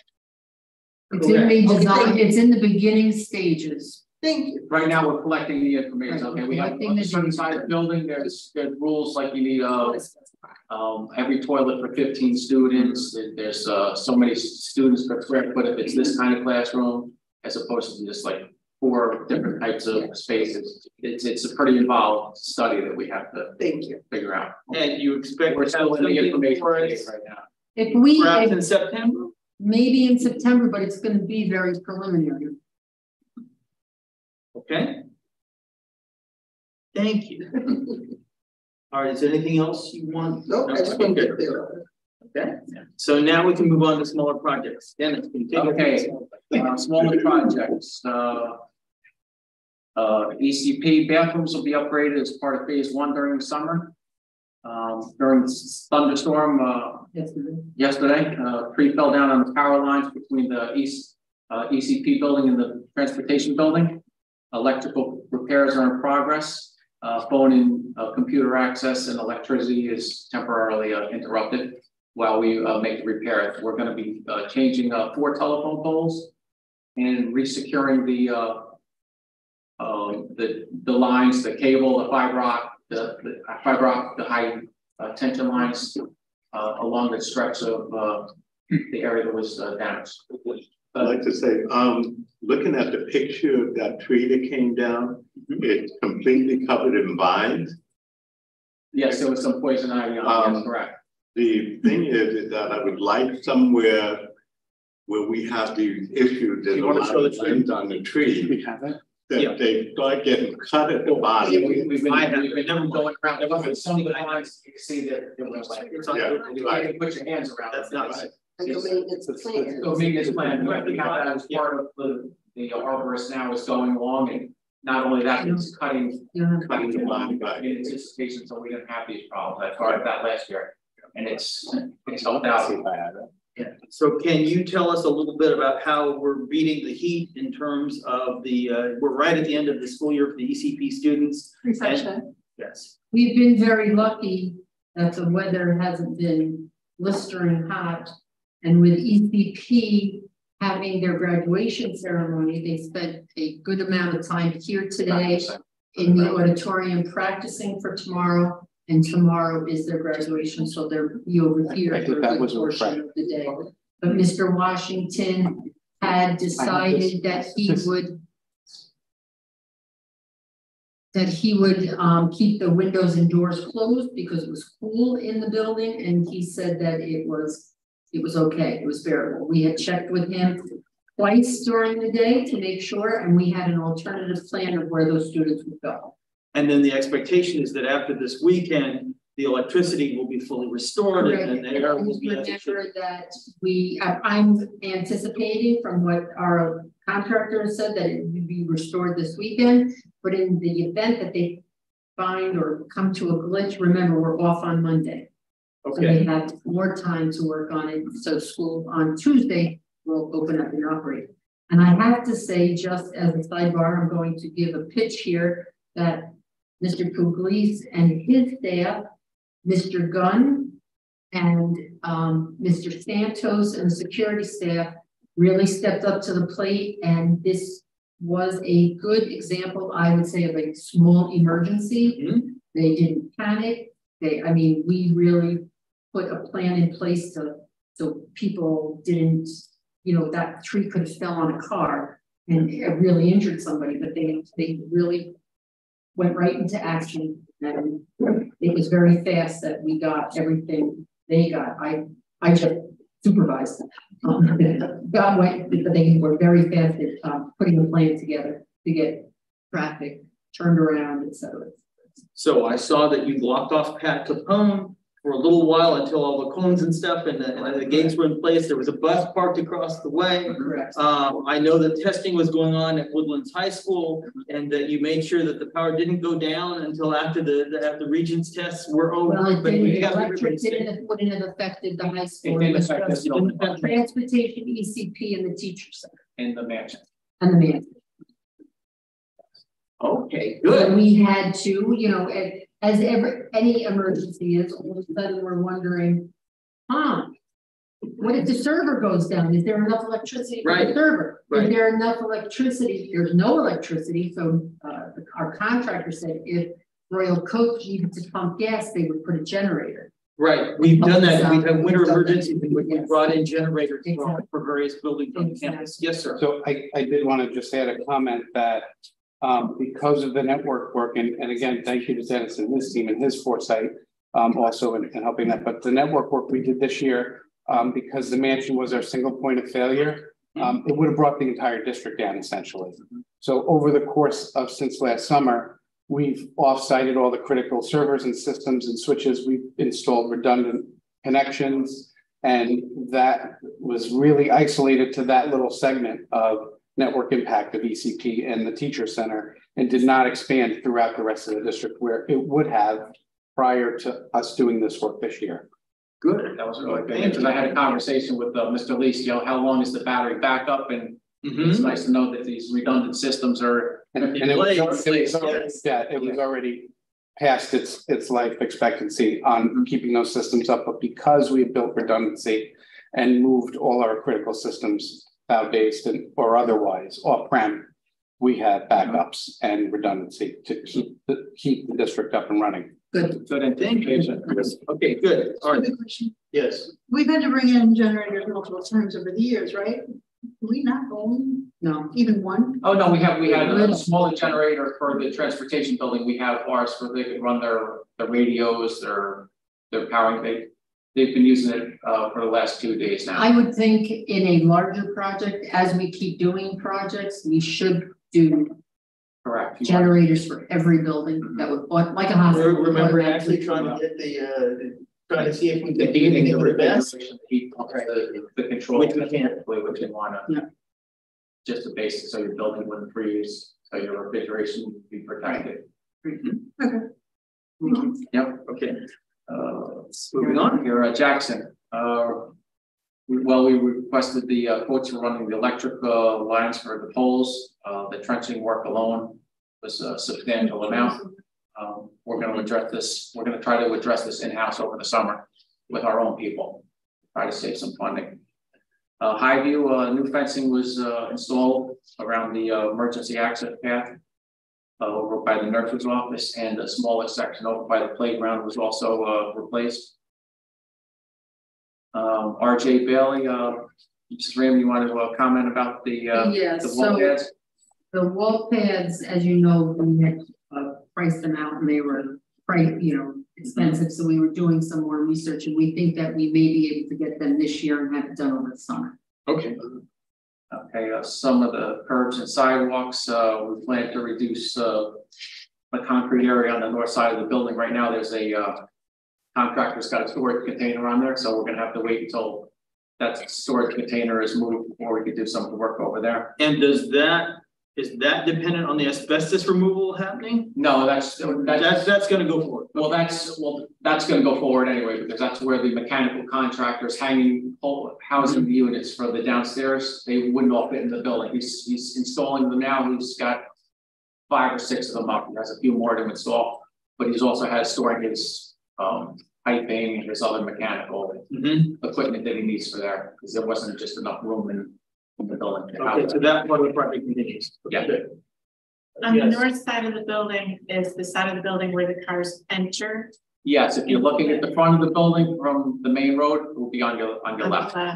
And so you're reducing the concrete. That's there's a sidewalk there? Yeah, there's a path that goes to nowhere where the garden is. Yeah. It just doesn't go anywhere. We're going to remove about 20 feet of it and just turn it into grass again. And turn it into grass. So now the kids that walk to school, they go in the front of the school. They don't come around and go in the back. No, they typically they walk around the other side of the building. The sidewalks are there. Nobody really goes in that entrance. Sidewalk goes around the south side. Just wondering, because I know they crossed the street there, and I didn't think they went in the front. Well, there is a sidewalk that goes all the way along the length of the building. If you wanted to walk around the building, you would have most of the people from what I see walk towards the car wash and go over that way. There's 2 entrances on the other side of the building. And there is a sidewalk on the south side. Correct. That goes around. Yes, all the way around the building. Yes. All right. Yeah, it wouldn't be like the students would not have. I must be the only one that used the north side. Oh, okay. But actually, it just ended. It didn't continue. It just stopped. It stopped. Yeah, it stops. Yes. Yeah. Okay, let's go with Bailey. Phase 1 brickwork is being prepared for the installation of new air intakes. Brickwork is pretty much done there for the roughing. Woodlands requested the same thing, quotes for some of the electrical lines. It looks like we're going to be doing some of that trench work and try to save some money. Quotes that I got were Wesley. The quotes for the boys and girls bathroom, we're trying to do that over the summer. We want to upgrade some bathrooms every year. We want to make that our priority down here. We have this beautiful facility here, the gym now, and we want to have the bathrooms brought up to make it look like it belongs with the rest of the complex down there. All right. What does sink hangers mean? Is that sink hangers? What happens, unfortunately, is especially in the ladies' room, they like to congregate in there. They like to sit on the sinks, talk, do their makeup or whatever, but they pulls the unit right out of the wall because they weren't made for sitting or a person to sit on. They're made to just hang themselves. So what we're going to do is we're going to change all the valves and the plumbing as we redo the bathroom, where we're going to install carriers and hangers to support the anticipation of somebody standing on the sink or whatever we're doing in there. Unfortunately, as we try to make improvements, the kids are right behind us damaging it. We did all that work to put the urinal partitions up and they've ripped them off the wall. Has there been a conversation with the student body about those kinds of behaviors? I do believe that from the camera, they can tell what group of boys have gone. They can identify that, and I believe Mr. Brady and Mr. Smith have spoken.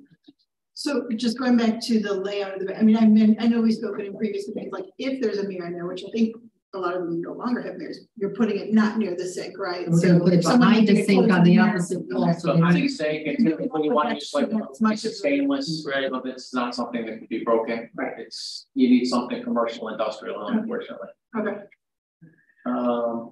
As far as the senior prank, we are still calculating the cost because unfortunately every day something new comes up that was damaged, broken, stolen, etc. So I don't think it will be below $10,000. I think it'll be over $10,000. There were damaged cafeteria tables, there were damaged computer monitors, there were damaged textbooks, there were damaged desks. There was the monitor in the commons areas has something wrong. There was a lot of there was damage to carpets, and not just alone calculating the man hours that we had to have staff who were not doing their regular duties to do this. So still ongoing. It's still ongoing, and we're still calculating costs. On top of all the costs, just speaking from the community, I think there's, I know it's a security issue, but a lot of people are wondering why aren't the facilities secured enough to let these kids in? Did they break in? Was it against the law? I know it's a security thing, but since we're facilities, we're supposed to be making sure that the kids can't get in and do this. Without going into heavy details, a lot of the community, and even on social media, is concerned that it's being a little too lax about, and eventually we pay, the community pays for that. And they're not happy to hear this, and it's a bad thing on the community as well as the school. So I'm hoping that they will put forth an effort that we may have to do better cameras, if the cameras were sufficient enough, if the windows are sufficient enough, if the alarms are not sufficient enough, we need to do something, because it's again, like I said, it may be more than 10,000, I'm sure it will be. It's something that facilities need to address with security. Maybe have a joint meeting with the administration, security, and it's 2023. True, but unfortunately, because it's an ongoing investigation, we cannot comment at the time on. But I'm just pointing what people from the community were saying to me. And I get it, because people are saying that to us, but we can't speak about it. So, so my kids are younger, so obviously senior pranks are something you hear about every spring. But to my working knowledge, this has been severe in this setting. So is there something in particular about this year about the students versus the school, or is it? I mean, well, it's not, I can in a very limited fashion. It can't be spoken about until the investigation is done. Okay, but it's just, so my understanding is just. We're in a post-COVID environment. Abnormal. So people who would have gone through experiences at younger ages haven't, and now they're going through them at an older age. Yeah, go ahead, Katie. Hi, yeah, I had a question, well, about this. I don't know if Lisa, you're allowed to ask, but might insurance cover some of the damages? This has been reported to our insurance company, yes. Okay. And then my other question was about the bathrooms before. Are they going to be repainted? Is that part of the plan? Well, yes. Part of what we are trying to do is, unfortunately, we have a large number of bathrooms throughout all of our school buildings, and we're trying to identify and just like, for example, that we are replacing the classroom floors. We plan on putting the bathrooms in a rotational kind of cycle. If a bathroom can't be done, let's say this year, Mr. Pugliese and I have spoken about getting them at least painted and doing some of that cosmetic work that we can. Oh, okay. I was referring to the ones by the gym that are getting. Yeah, oh yeah, that's gonna be a complete overhaul. Yes. Yep, new epoxy walls. Yeah, everything. Fixtures. That's what we're ceilings. Yeah, that's gonna be done there. And because correct me if I'm wrong, the piping is so old, some of the piping on the wall has to be done. We want to make sure that if you're doing all this work, putting a hanger so that the kids can sit on the sink, you want to make sure that the valves hold. So this way we don't have to break the wall next year on our new bathroom that was just redone, that hadn't been done in 40 or 50 years. Yes. So if you're talking about redoing the piping in the wall, blah, blah, blah, blah, blah, is this an opportunity? I'm thinking of the female bathroom it's huge.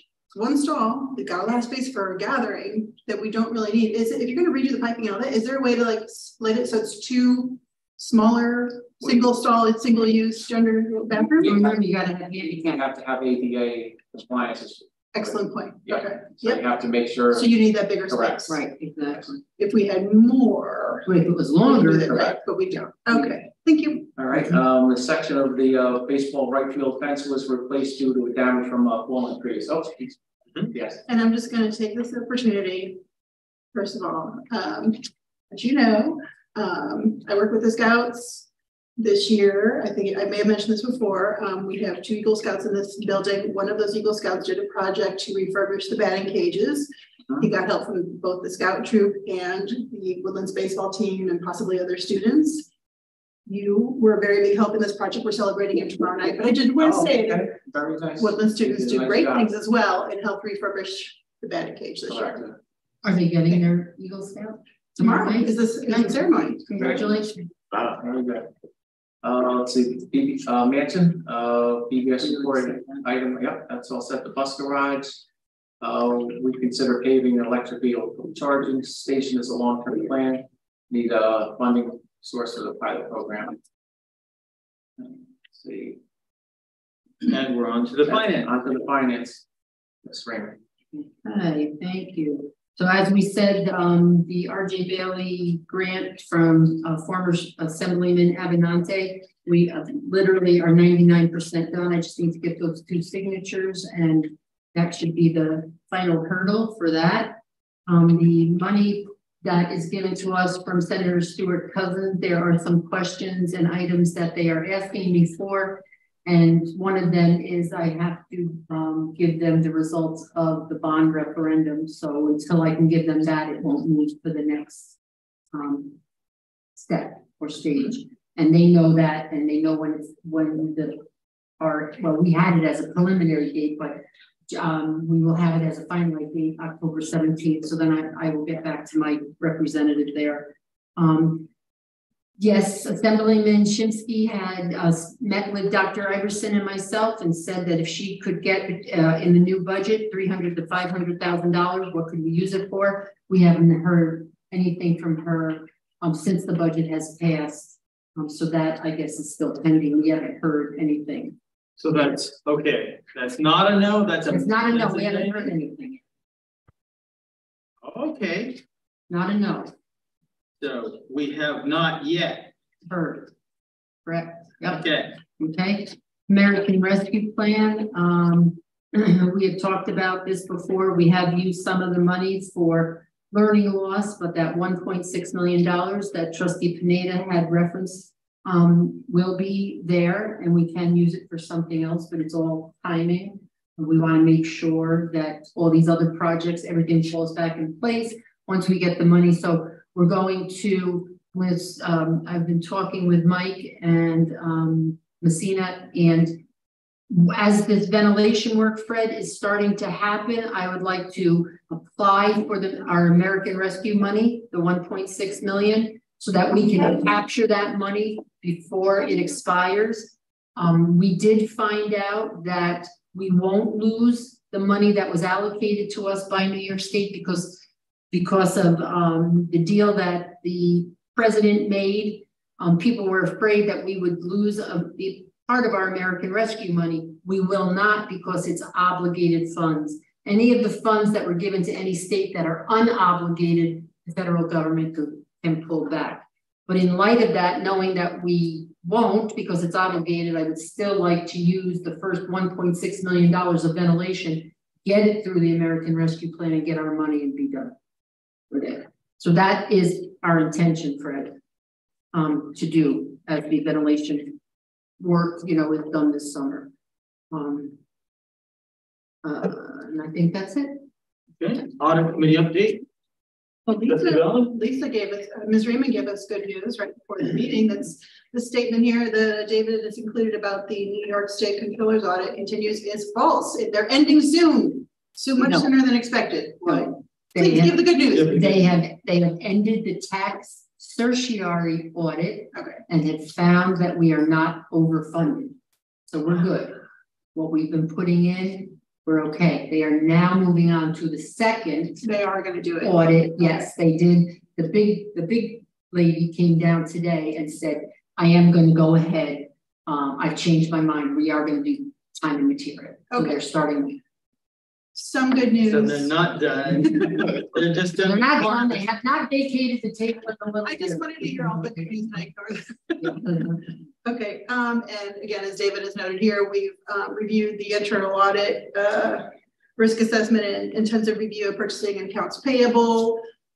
The good news is many things from previous years have been solved. There's a lot of good news. And just a little bit of a few items that were observations for improvement, and most of those items have already been getting resolved over the past many months by the business office. So I think we're looking good. The board will have resolutions over the next few meetings to both approve some of our auditing teams for the coming year and for the results and corrective action plans for the internal audit risk and intensive review. Any questions? Good. You already talked about the energy contract rebate earlier on in the meeting. Facilities fund update, no change. You talked about that too. Okay, and that leaves the Edgemont Corporation issue, which the earlier portions are the same as they were in the previous meeting. The new material is towards the end. So Senator Cousins pledged at a previous meeting to take action on the incorporation issue to try and reform the process in various ways to deal with the possibility of an Edgemont Corporation incorporation petition, which would lessen the tax base for the entire town of Greenburgh, and that would include us, and make it difficult for us to pass budgets and bonds. And so her actions during this legislative session, which is now kind of coming to an end, included a $100,000 in the New York State budget for a Rockefeller Institute study on the Edgemont incorporation issue. That includes, how much it would cost, what the effects would be on the village of Edgemont if it becomes a village, and on the town of Greenburgh as a whole.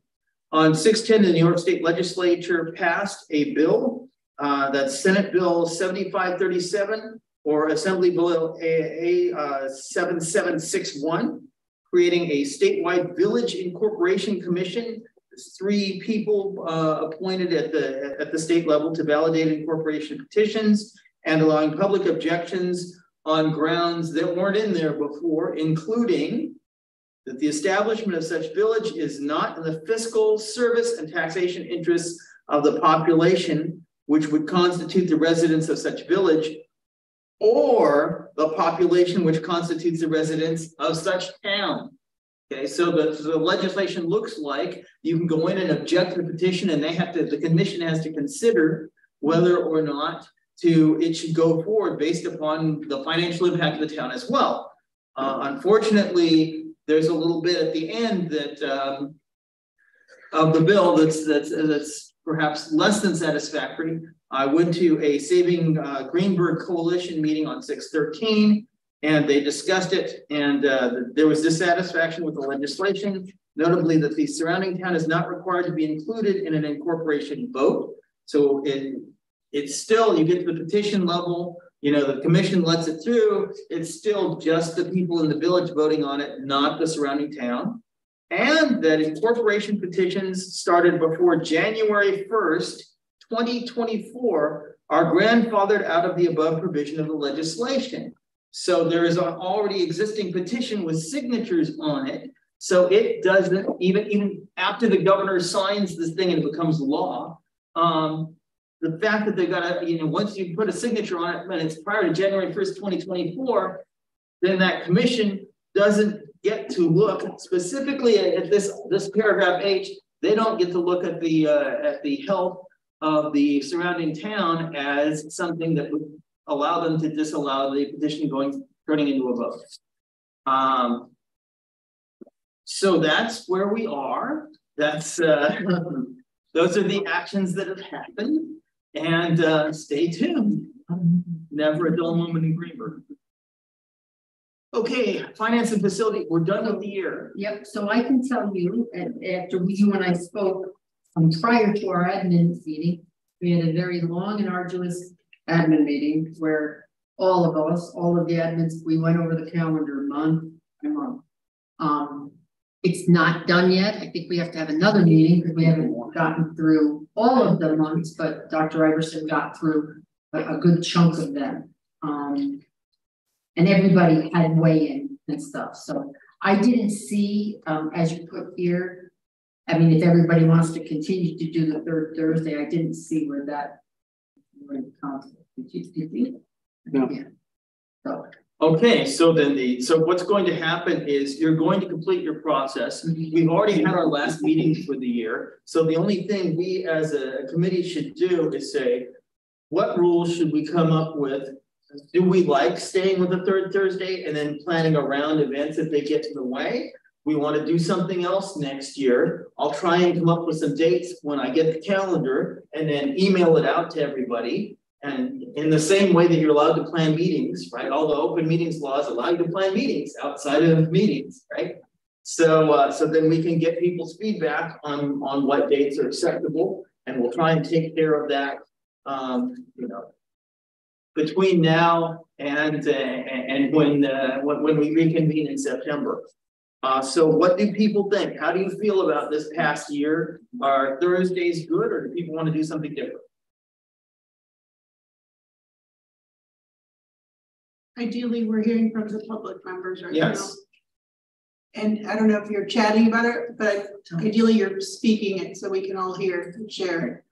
So what, like Katie, Gabby's still there? For me, 3rd Thursday is fine. Okay.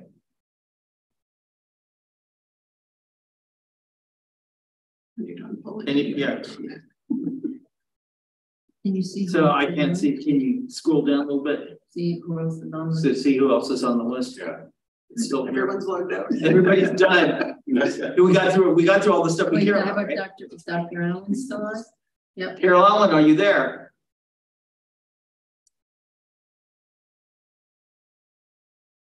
All right, I'm going to go with the 3rd Thursday then. Well, I'm gonna throw a little monkey wrench. Yeah. So I'm assuming The third Thursday is gonna be late in September and after the bond vote. So let's not do that in September. Let's do it before the bond vote. Maybe start that Thursday in November, or you're gonna do your third Thursdays for FinFac and have other meetings to discuss the bond vote. I don't know, like, we want to schedule multiple meetings. Right, earlier in month, prior to except in October. Okay. And why don't we do like the second week of September? It'll start to get tricky because we'll have to work around back to school. We'll have to work around all the back to school stuff. I have to see that. Right. Right. So I will look for openings. I'll try for Thursdays. If I can't get Thursdays, I'll get what I can get. Yeah. I'll try and do it sooner rather than later. See if I can get a tentative September and October so you can see what's because we've gone over September and October. So I see if I can get a tentative one so you can see what's scheduled. Question. I don't know what's going on in leadership as far as would we get access to that before it's gone to the printer so that we could include at least September and October. So it's advertised to as wide a public as possible and maybe put on there finance and facilities. I'm expecting to get the whole thing before going to the printer, like in previous years, so that all of our meetings get on here. We want to not just appeal to correct. That's what I'm saying. I want to get people, but also people who are still stuck on paper like me. Yep. Okay. And right. We want as wide an audience as possible. So you use everything you can. You use all the online resources. You use the hard copy resources as well. Okay. Wonderful. Trustee Warner. Yes, sir. Just one quick question.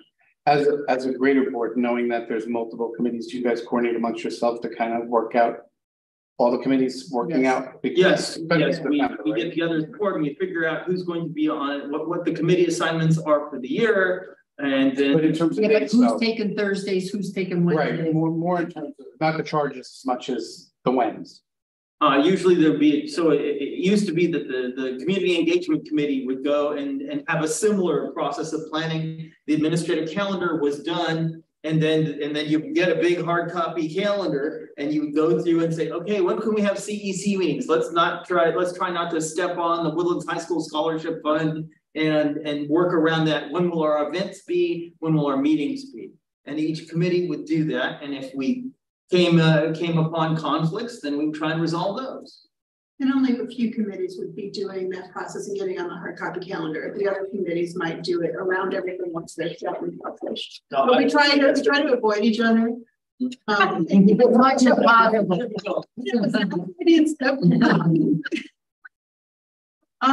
But it gets tricky when dates are floating, so we try to fix them. Does anyone have any other items that they wish to discuss? Hearing none, do I hear a motion to adjourn this meeting? So moved. Do I hear a second? All in favor? Aye. Aye. I think opposed. we accomplished a lot. Yes, we did. Thank you, everyone.